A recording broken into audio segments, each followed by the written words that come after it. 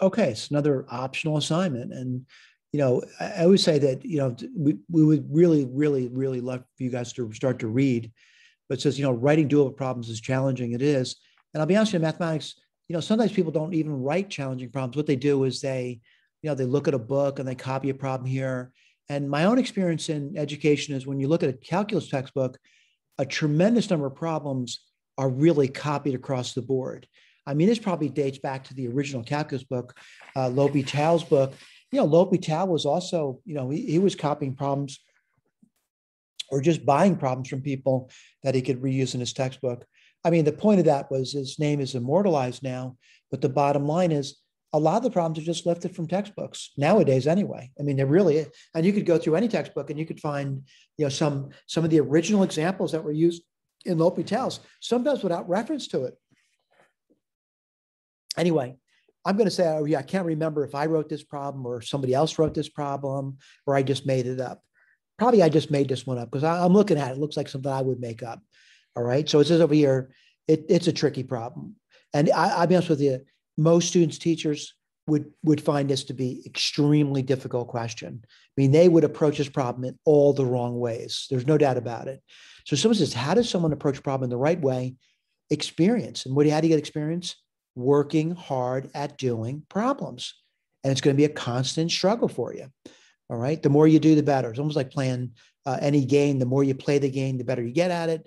Are some people better than others? Of course there are. Some people have a natural talent for solving problems. But anyway, how would you proceed? Most would start by, differentiating or long division, blah, blah, blah.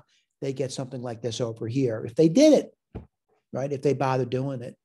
All right. No one in their right mind would see this as easy though. But the fact is, we still do not have a series for it. So no matter how you did this, whether you did it by maybe long division or differentiation or some other, crazy technique that you learned, that this thing just is not predictable to me. Like there's no way I could look at these terms and say, oh, the next term is. Can't do it. I can't anyway. I can't look at that and know the next term.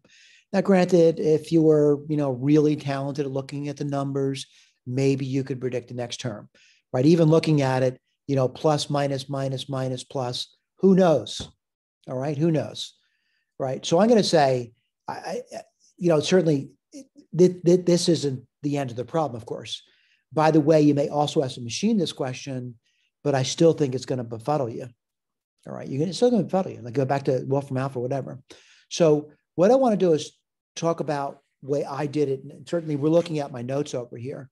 First off, if you proceed by doing the long division, you'll probably notice that it's not easy. And you may want to give it a shot. You may want to try long division. So what I did was I looked at the bottom, and I'll point out what I mean by that. I looked at this bottom over here, and I noticed the bottom, the derivative of the bottom, sure does look like when I take the derivative of the bottom, it looks closely related to the top. So let me go through that with you.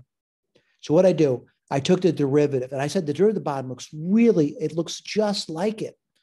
All right. So I'm going to say over here, when I differentiate just that, 1 over this thing, what do I get this thing over here? Now, the question is this thing this thing? It is. So someone's going to say, did the person writing that problem know that? They sure did. They knew that. That's why they did it. They did this to make it doable. They didn't just write a random number down. They wrote something that's doable. So here's what they did. They said that this thing differentiated would give me this thing over here. So then it says over here, well, gee, now what I could do is look for the series of this guy over here, right?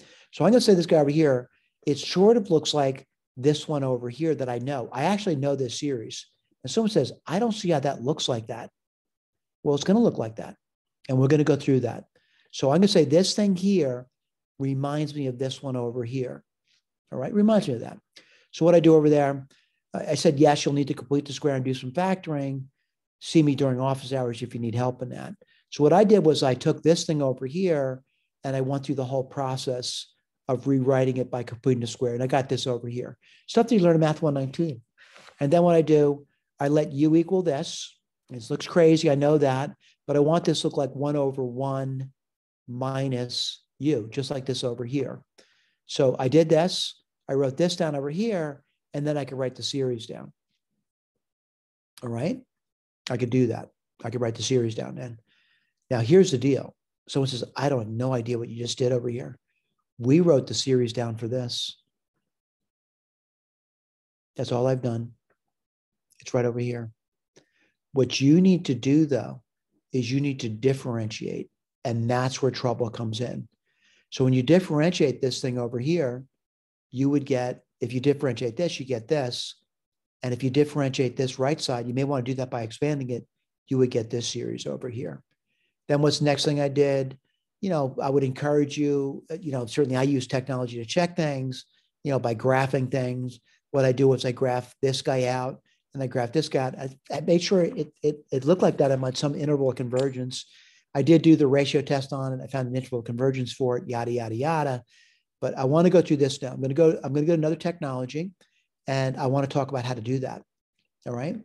So it's not easy, by the way. I'm not saying it's going to be easy for you. So what I'm going to do over here, I'm going to go to Grapher. All right. So I get open up Grapher. And someone says, why are you using Grapher? I want to use Sage. We're not preventing you from using any software you want. Use software you like.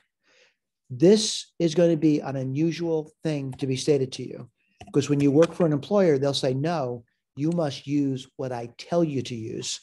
All right. And the reason for that, they're trying to protect themselves. Right. So I'm just typing this in here, right? And I'm just typing this in. I hope you can see what I'm doing here. Not beyond make a mistake. Whoops, I don't want to do 22. That'd be crazy, right? Let's see what I typed it in. 3 minus 2x, 7 minus 3x plus x squared, and then I want to square it.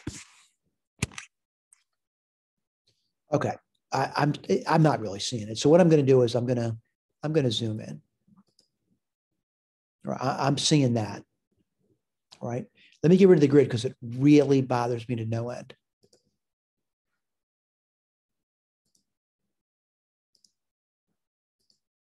And what I'm going to do is I'm not going to graph that sum. And what sum am I going to graph? This crazy guy over here. And let me do that for you. So I'm going to do new equation. Oh, you can do this with other software. I don't think it's the only software you use. I want to do the sum. I'm going to say n equals 1. I can't go to infinity because I'll be honest with you, that would take forever. So I'm just going to do maybe 10 for the time being, just to test it out. Now, what's the sum of? Let's write this in. It's a fraction. And what's in the fraction? 16n minus 1 to the n plus 1. I'm just typing what I see. If I make a mistake, I'll know I made a mistake. This is easier for me to use than it is for me to use the Sage software. It's so much easier for me to use that. But again, I want to encourage you, you need to find something that you find easy to use. All right, what am I dividing by? 19 to the n plus 1. And I'm seeing it. Now, someone says, what are you seeing over there? I'm seeing two curves. I'm just going to zoom out. And what I'm seeing, I want to get to the region that it appears to be fitting it. All right. And this is me just verifying what I think I got is right. So what I want to do is I'm going to zoom into the region I think it's fitting over here. All right. You see what I'm doing? All right. Now, by the way, I want to go back to my notes and I'm just checking myself. And I want to put these lines in over here for you. All right. What are those lines going to be? That's going to be x equals, right? So new equation. And I'm going to say x equals a fraction. I'm going to do the interval of convergence. And that fraction is going to be 3 minus the square root of 19. And again, this is much easier for me to do. And I'm seeing that. And I'm going to put another line in because I think it's going to fit between that. And I don't know, maybe I made mistakes. So new equation, and that's going to be x equals a fraction 3 plus the square root of 19. over 2. All right. Now I'm going to just go over here and I'm going to just, maybe move this a little bit around. All right. And what I want to do is I want to make these things, stand out more. So I'm going to get my inspector. I'm going to make them dashed. And I'm going to change your color to magenta. Okay, let me close that out. And I'm going to take this guy here and I'm going to change its color because I want it to stand out. And I'm going to make it green. Okay, so I got that done. And this guy, I don't know if I need this guy to stand out, but I think you get the idea, right? Now, let me just zoom out again. And I'm going to maybe make it, I'm going to zoom in again, but give me 1 second to try that. Okay, I'll just maybe get a little bit closer to it to get a better feel for what this thing looks like. All right. All right, so what I want to do is I want to play around with the number here. So I want to see what they did. So what they did over here was they did it to 99 terms. And I want to point out, if you look at the fit, it's impeccably good between those limits we have. But I want to go out to 99, and someone's going to say, oh, it's going to take too much time to do that. It could. Sometimes, going to 99 terms is really going to be a slow process. But let's see what happens. Let's see if it gets better. All right. So I'm going to, by the way, let's do one first.